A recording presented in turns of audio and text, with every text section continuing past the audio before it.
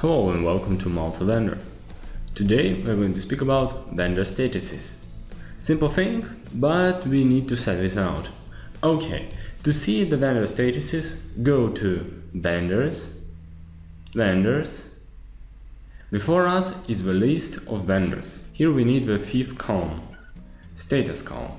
First, I would like to tell you about new status. When the customer applies for the vendor's position, he or she gets the new status. After the status is changed to active, pending or disabled, this status will be no longer shown. Let me show you. Active. Status has been changed. And the new status has disappeared. Active status. Active status shows that the vendor works fine and everything is okay. And the products of this vendor are available in the store. Next, pending. This vendor needs to be approved. The vendor has an access to the admin panel, but the products are not available in the store.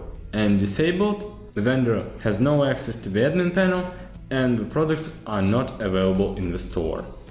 Well, that's it. If you have any questions, you can ask them in the comment section below, on Facebook or Twitter.